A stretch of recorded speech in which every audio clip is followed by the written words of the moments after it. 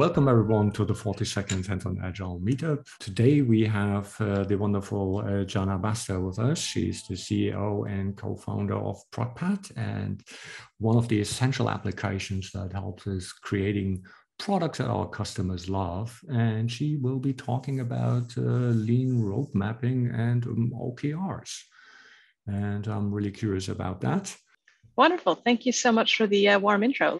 Really glad to get a chance to chat with you today. So I'm going to be talking about lean road mapping and OKRs, as you said, and talking about how, practical tips about how to move away from old school feature and date-driven roadmaps and how to move your team to leaner, more objective-focused track of product management using OKRs. I'm going to dive into more than that as well with some real-life stories about how we've done it and what's worked and what hasn't worked as well. To give you a little bit more background, I'm a product person at heart. I was a product manager before I started ProdPad. You might know me as one of the founders of Mind the Product, which is the global community of product people. Or of course, as one of the founders and the CEO of ProdPad, which is the road mapping, product strategy, discovery, and feedback tool. And it's used by thousands of teams around the world. And as I said, I've got a background as a product person. So along the way, I've done a ton of mentoring, training, and consulting in the product space. So I've just had the chance to chat to literally thousands of product people over the years about how they do product management, how they do roadmaps, OKRs, and what works and what doesn't work. And I want to start off by talking about a myth that I've come across so often. So I want to dispel it first thing today. When you think about a product manager, a lot of the time you think about a roadmap as the work they do, as if it's their main output. But surely we know that not to be true. A roadmap is simply one product, many things that a product manager produces in their day-to-day work, amongst all that discovery and stakeholder communication and prioritization and backlog nurturing work that we do. But roadmaps are highly contentious and easy to center on. Ask any product manager how they do the roadmaps today, and it's sure to kick off all sorts of colorful discussion about what a roadmap itself is and what the best way to communicate a roadmap might be. And I actually used to have really bad roadmap habits. Now, this is an actual example of one of my old roadmaps from years ago, where I faithfully reproduced the feature wish list of our company into a timeline roadmap that I could present to our team and to our board. Now, you might think that this is an extreme example or just one example, a standalone, but this is exactly what you see when you look for roadmap templates, even today. Now, this is from a Google image search result for product roadmap. This is what you find when you look up product roadmap templates. And that's a lot of feature and date-driven timeline roadmaps.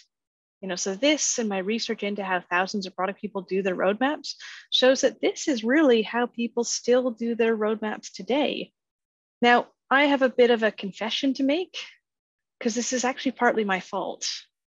You see, back when I used to do my roadmap like this, I wanted to be helpful. So I wrapped it up into this tidy Excel template and I published it onto the newly minted Mind the Product blog back in 2011. And even though I've now updated the post with a great big caveat and a warning not to use this format for road mapping, I see it popping up all over the place. So this might partly be my fault, but it's also the fault of the people we work for.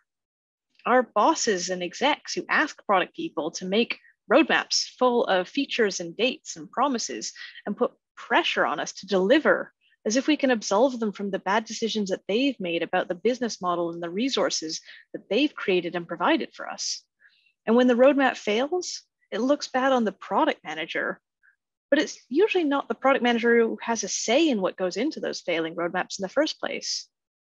No wonder that a product manager was once called one of the unhappiest jobs in America. So what's going on in these failing roadmaps? This is how a lot of roadmaps look today. Now, I know this format makes you look great today. Your board and your bosses certainly love when you can give them this level of certainty, but it's setting you up for failure. See, if you deconstruct this format of the roadmap, you basically get a chart that maps out time versus things to do. You have time on the x-axis, and it creates this timeline. And at first, it seems pretty easy and intuitive to use, particularly in the short term, but the further out you plan and the more you put on there, the harder it becomes to manage. And because that timeline always sits at the top, always marching forward, no matter what you put on the roadmap, everything always includes a due date and a time estimate, just by the format of this roadmap. And as a result, you end up with a big pile of features and a big pile of due dates, and it's all based on this big pile of assumptions. So the first assumption you've made with this format is that you know how long each of these is going to take. Now, this might be easy for the stuff that you've broken down into more detail and had the developers give some estimates on, but the further down the list you go, the less clarity you've actually got.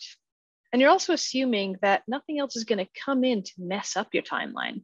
No new changes in the market, no new competitors, no fresh ideas coming from customers, no need for iteration. And you're also assuming that each of these features will work as soon as they launch. So if you put 3 weeks to build that new checkout page, then at the end of those 3 weeks, it'll be converting exactly as well as expected, and you're free to move on to the next thing. And by explicitly adding these features to the timeline, you're assuming that each of these features should definitely exist, that they form part of the strategy and therefore should be codified. And so what could go wrong? Well, you end up creating these made-up release dates, which force your developers on these stressful marches to launch on time, and you give your sales and customers expectations that you can't meet, while usually being blind to great opportunities in the market and downright building the wrong things. And this leads to you being a sad product manager. And worse, it creates a vicious cycle that can be hard to get out of. So no one wants to get caught holding the hot potato, missing a deadline. And so bigger and bigger buffers are given. And then work expands to fill the time that was given in those buffers. And what you end up with is what's called Parkinson's law. It's the reason that you always seem to be running up against due dates, no matter how far out they started. Scope always creeps and work always expands to fill the time that you've given for something. There's always something new to do in there. So these longer estimations create these longer, riskier looking timelines that the execs look at, and they become even less comfortable giving you any freedom to work in a lean way. So they try to tie down even tighter due dates so that they feel like they've got this control on the costs. And so there's never any room for discovery in there. There's no room for rework or building in quality. The wrong things end up getting built, problems aren't solved, and quality just suffers. And it ends up leading to blame culture, where no one feels safe being the one to take a misstep at work. People just end up resorting to giving bigger and bigger buffers and estimates for their work in the hopes that they're not the one to ever get it wrong again, because last time they got in trouble for it. And blame culture is the opposite of psychological safety. So, is there a better way? Well, of course there is.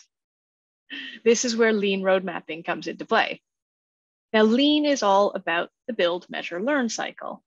And the key bit here is about the learn part, right? It's essential to the benefits of lean.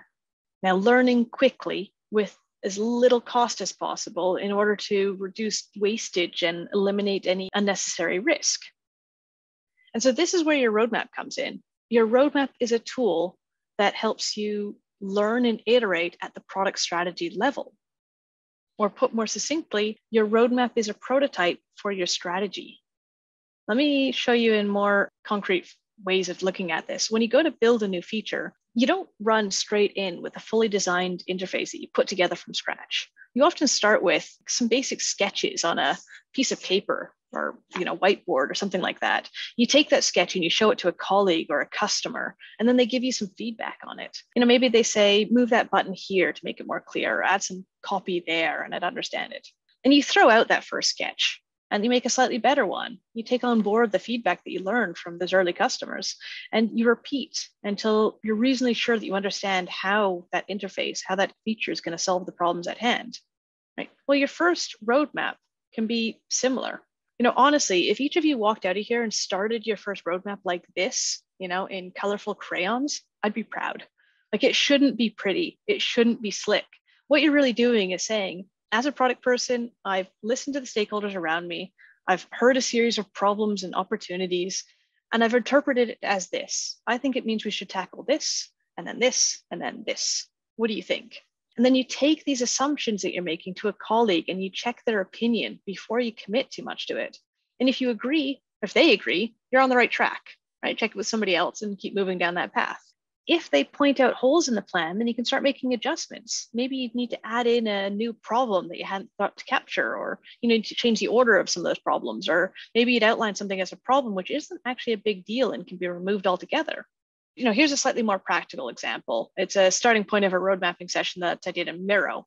Again, you're not looking for pretty. You're looking to lay out your assumptions and to get your colleagues to do the same so you can check your assumptions against each other. Ultimately, this is going to lead you to a stronger, more cohesive strategy that actually solves key problems for the business and has fewer blind spots than trying to build the perfect roadmap, the most beautiful roadmap out of the gate. Now, there's another tactic here that I want to bring to you, which is this concept. Now, I really want you to keep your roadmap simple. And this concept is called roadmap bankruptcy, because a lot of us have adopted roadmaps that simply aren't simple, right? You've moved into this new company and you've got, frankly speaking, a junk roadmap. It's filled with somebody else's assumptions and a whole bunch of other stuff that was thought up in the previous months and years. Well, declare roadmap bankruptcy. Go push it all to the side tomorrow and start with fresh eyes. Throw out the old roadmap and start again. And what you're doing is you're just pushing it to the side. It's only when you've gone through the process of recreating and checking your assumptions with colleagues about what should be on there, should you go back and compare to that old roadmap. And you might actually find that there's a bunch of stuff that isn't actually on the new roadmap because it never came up as a problem. Maybe it never was a problem. Maybe that problem died a couple of years ago with the old roadmap. That's actually a whole bunch of unnecessary work that you just avoided for you and your team. You wrote it off, and that's actually really great work. There's nothing more lean than that. So don't be afraid to reset, to declare roadmap bankruptcy, particularly if you've got this really bloated roadmap that's just full of someone else's assumptions that you haven't checked. And the one thing that I always tell product people, and it bears repeating for an exercise like this, is that it's not your job to have all the answers. As product people, you're supposed to know less than your colleagues. They're the experts of their domain, whether it's of the tech, the market, the customer-facing challenges, or whatever. Your job as a product person is to surround yourself with these experts and then to ask the best questions, to tease out the expertise, to help the team make the best product decisions based on what you all collectively know. Guiding on a solid road mapping process is one of the most impactful things you can do to set a solid company strategy if you let the expertise of your team shine through. The last thing you want to do is be the product person who sets the product roadmap yourself and doesn't use the collective knowledge of your team. And remember when I said that lean was a way to de-risk your business? By working your roadmap in a really lean way, you're checking assumptions about future problems way in advance. Just like when you prototype an interface or a feature, you're learning really early on. So if you and your colleague run into a conversation where you disagree on what order to tackle a series of problems or whether or not a problem even exists, it's really good you had that conversation today, right now, rather than committing a whole bunch of brain space to it, or worse, a bunch of code to it down the line, just because it was on the roadmap and no one dared to question it. You're preventing wastage and de-risking your business.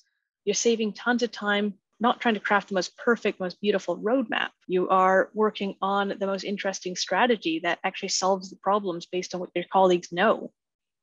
Now, one fundamental thing to remember is that product is a big unknown. You're building into uncharted territory. There's no blueprint to follow. There's no right way to do this. It's not like building a prefab house, which is really like gathering the materials and putting it all together in a series of precise steps. It's more like landing on a new unknown shore and knowing that you have to get to the big gold-topped mountain in the distance and having to pick out the best path along the way. You've got certain resources with you now, and you'll pick up more resources and knowledge along the way. It's up to you and your team to survey your surroundings and decide what you have at your disposal and what problems you need to solve as you go. So every product is a unique journey. And this is where the concept of horizons come in. You're standing here at the present time, or what we'd call now, and you can see what's keeping your team busy right now, or what problems are right in front of you. And it's like if you landed on this new shore and immediately saw that there was a bear right in front of you, like that's your first problem to solve. It's crystal clear. And unless somebody sees a different, bigger problem, like a big fire or a big wolf or whatever, you better start thinking of ways to solve that particular problem. And you can also see way off into the distance, that mountaintop that you aspire to conquer. There are probably problems to solve there. Maybe something to do with keeping warm or ice climbing gear that you have to procure. But that's too specific right now, and you can figure that out when you get closer. You're a long way off, and there's lots of things you can do before you get there to gather resources and knowledge along the way. But if there are known chunky problems like get up the mountain, it's worth noting them down. And this way, you and your team can keep an eye out for ways to break them down and solve them over the course of the months and the years, the journey ahead. And you can also see off into the middle distance in various directions and to various levels of degrees. Now, how well depends on how well equipped and what your starting position is right now, like how well equipped your team is. Now, you might spot opportunities that you can take advantage of that'll help you along the way to reach those ultimate goals, or problems that you need to overcome or avoid. Like maybe there's a glistening city full of money and resources that you could reach, or maybe there's a bog that you need to get over. And there are probably multiple paths that you could take through this journey. And from where you're standing, you don't really know which is the best one. After all, the further things are in the distance, the less certain you are about them. It might be faster to build the bridge, but it means you'll miss the uplift in resources you get from visiting the city. But from here, maybe it's just a mirage in the desert anyways. Unfortunately, you can't just whip out your phone and pull up a Google Maps or something like that. This is uncharted territory. There is no right answer, but some answers will be better than others. And the best answers will come from teams who lay out what they see on the road ahead and regularly regroup to make sure that they're still on the best path. So these horizons translate to a product roadmap. So instead of a timeline, which is a single date-driven line marching forwards, think in terms of these three buckets. In the first bucket, the now, you're granular about your focus and your scope. This is the stuff right in front of you that's being discovered, prototyped, tested, and built right now. And the later column is much less about specific initiatives and more around outlining the problems that you think need to be solved in order to fulfill your vision. Now, if you're setting off on a journey like this, you can imagine a team might immediately start bickering. And this is because they haven't yet agreed on what they're trying to achieve. They all know that they want to reach the summit, but they have no framework for measuring their success. Therefore, to know whether they're actually working on the right things. After all, if you've got no way of saying whether you're working on the right things, who's to say you're actually working on the wrong thing or not? Road mapping without objectives can just be chaos. So this is where setting objectives comes in. Now, OKRs stands for objectives and key results. And we're going to dive into this in a lot more detail. I just want to clear the air about one thing, which is that some of you might have KPIs or key performance indicators instead, or something else that you call them, right? Now, you could split hairs and go down rabbit holes talking about the difference between KPIs and OKRs. Now, the thing is, when KPIs were first used, they filled a spot much like OKRs do. They gave people in the team direction and a shared vocabulary around how they're measured. Now, over the years, companies have gotten sloppy with how they use KPIs, and they've ended up becoming more of a corporate joke than a useful tool. Now, OKRs have great intentions too, but can be misused, and in several years might have a bad name for themselves too.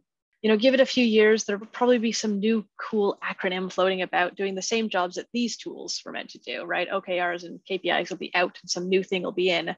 So don't get caught up in the names that I'm using today. It's a fad of this decade, but just remember to take on board the purpose of what OKRs do. So I'm going to give you a good grounding in that today and help dispel some of the myths and some of the problems with them as well. So the concept of OKRs is that the company sets the top level objectives, often called the North Star, and then the team works together to decide how they can help contribute to that goal. Now, the magic of OKRs is that they give the team space to figure out how they'll achieve those goals. Each team is able to use their collective knowledge to indicate how they contribute to meeting the objectives, and it often performs in outperforming goals and spotting gaps that otherwise go unnoticed.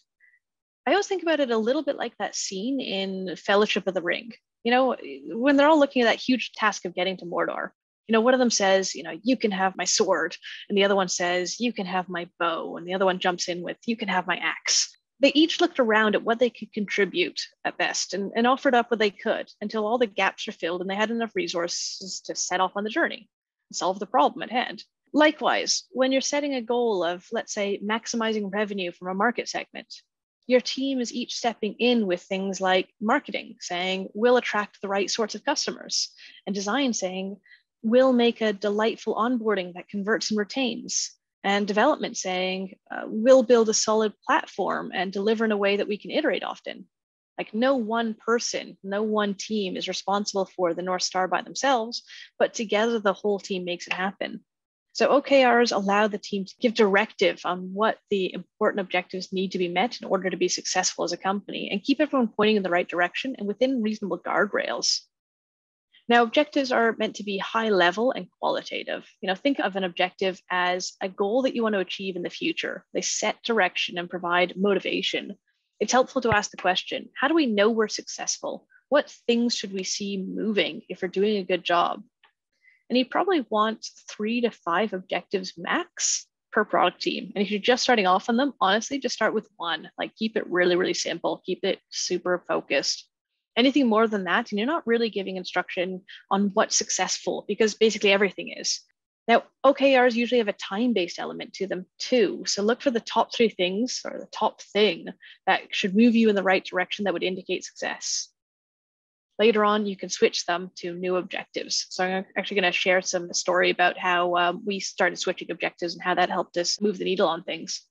Now, these can be at the company level, these objectives, or at the product level. And if your company basically is a product, like ProdPad is pretty much also the company, right? They might essentially be the same. If you are a product person in a wider company, there might be other objectives that are outside your remit, like say for the services side of the business. So just keep in mind that what you consider product objectives and company objectives may differ depending on the makeup of your business.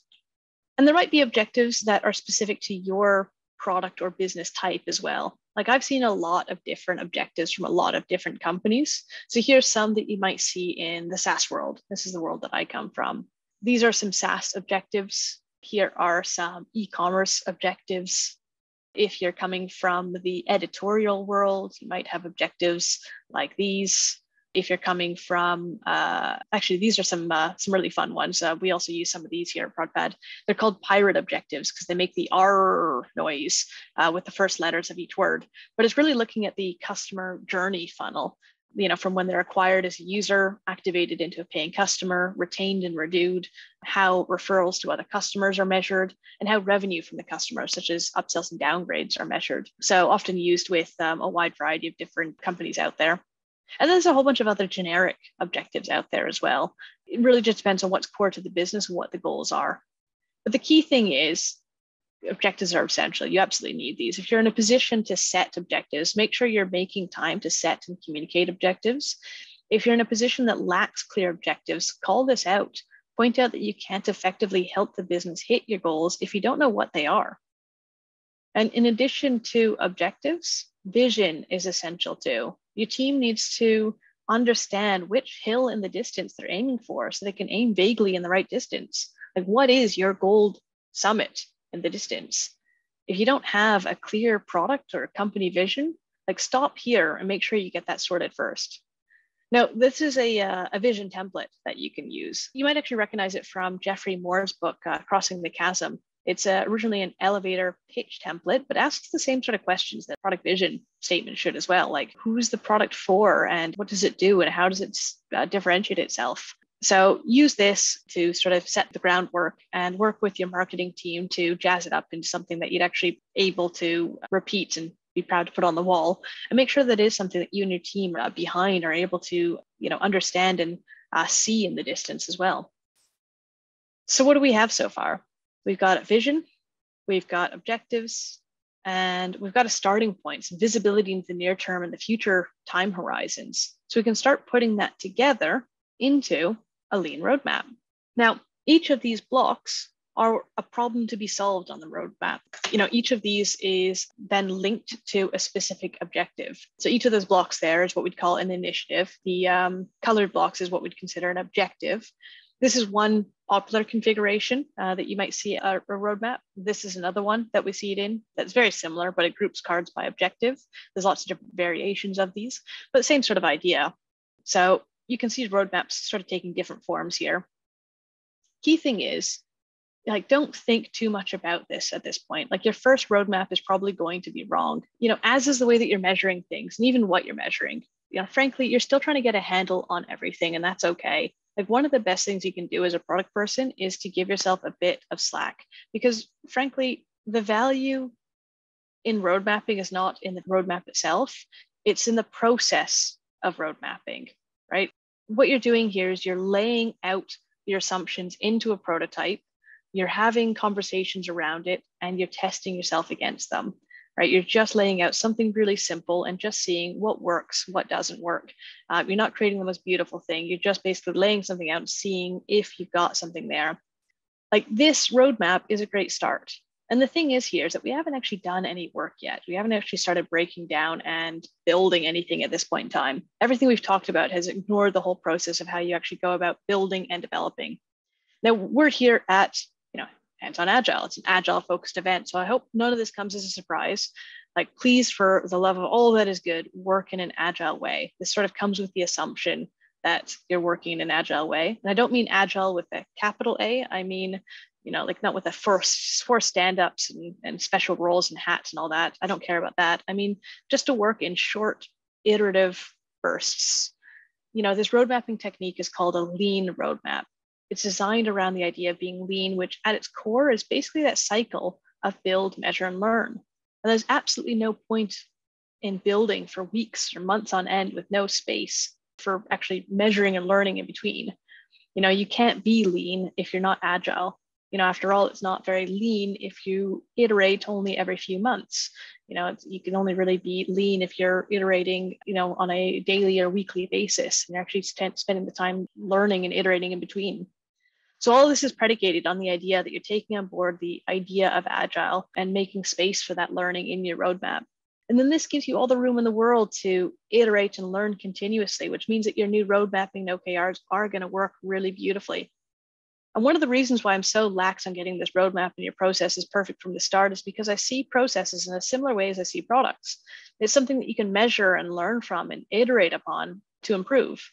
Lots of companies mess up lots of facets of the process when trying to implement something new. And the ones who make it through the best are the ones who adapt and accept and learn from past things. Teams and people are messy, and there's never going to be a one size fits all solution.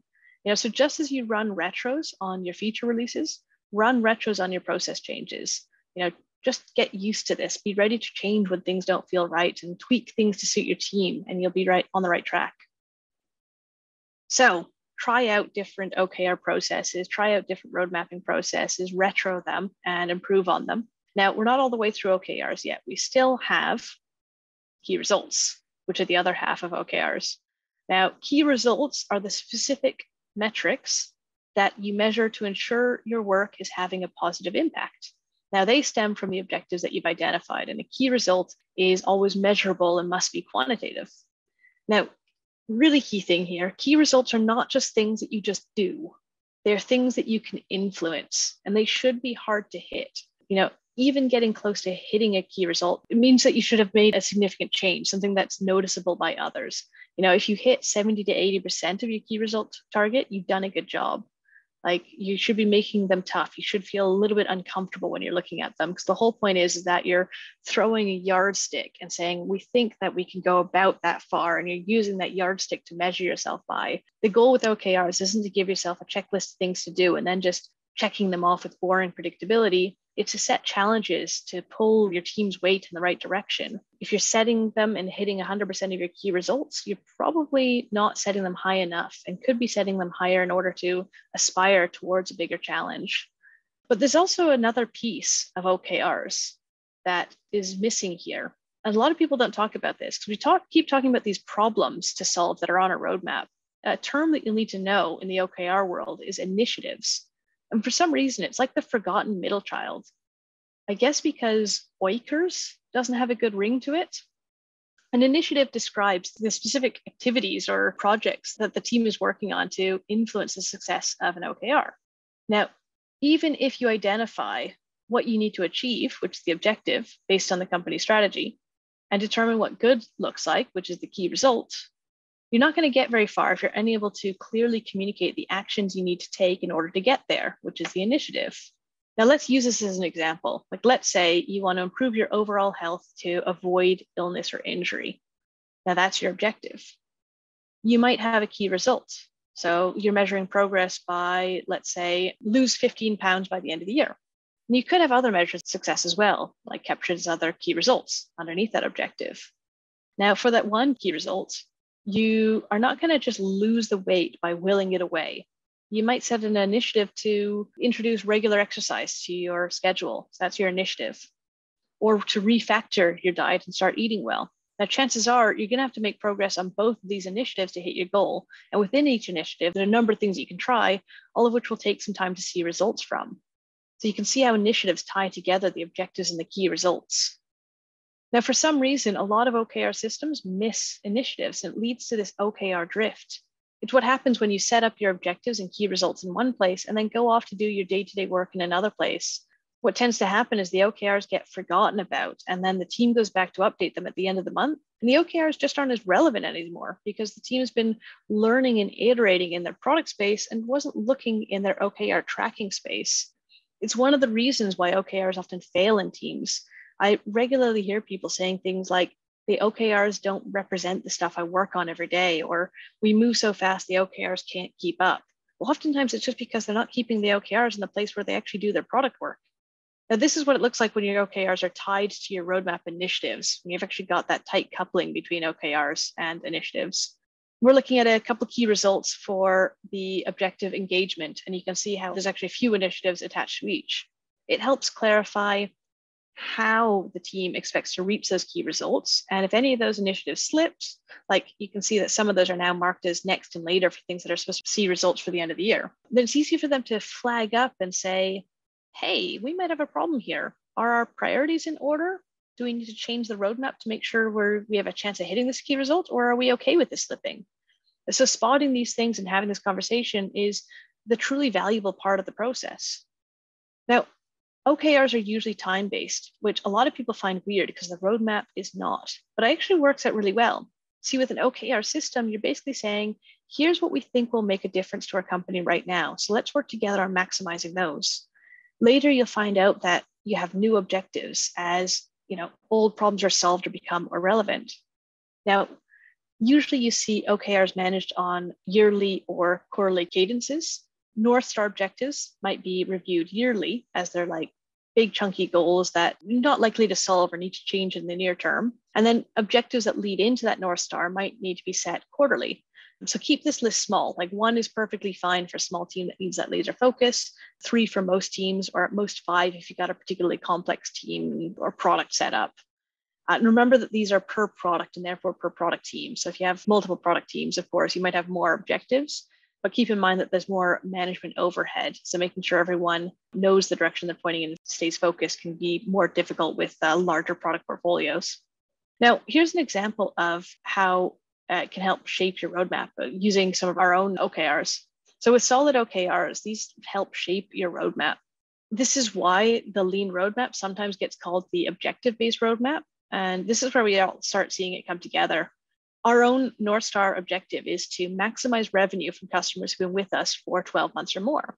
Now, this is something that we set a few years ago and we review yearly. It works well for us as we're a SaaS business with recurring revenues.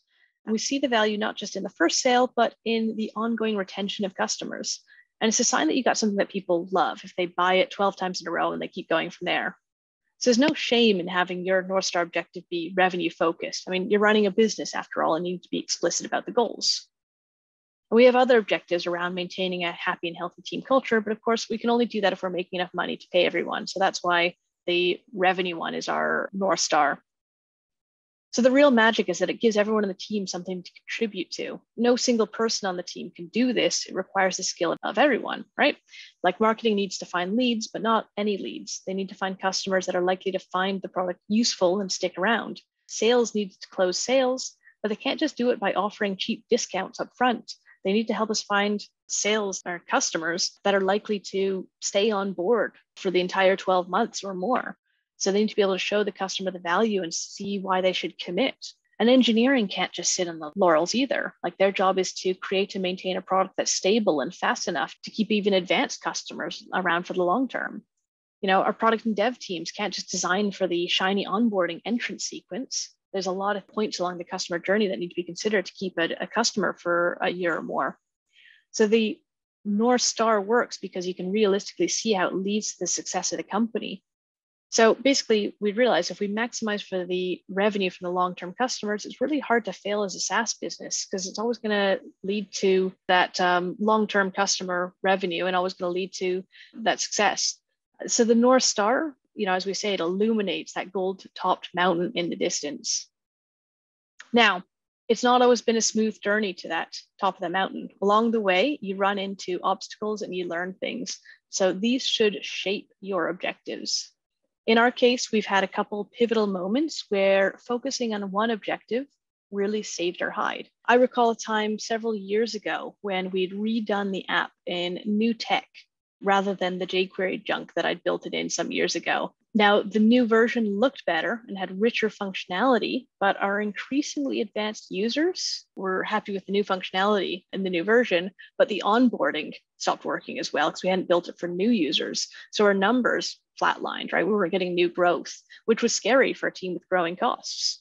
And so our ultimate goal was to maximize revenue from long-term clients. We would have no cohort of new clients in 12 months if we didn't fix onboarding now. So we set a quarterly objective to increase the conversion rate from free to paid in the onboarding flow. And so this in turn triggered us to clear space in our roadmap. And so this is how it all comes together. After all, the main objective for the quarter was conversion rate. And so only initiatives that helped conversion rate should be worked on in the foreseeable future. So everything else was pushed into the side.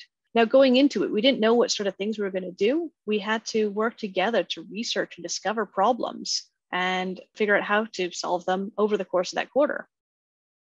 And sure enough, we came up with a bunch of potential reasons the onboarding was wrong. We tried a ton of things to fix it.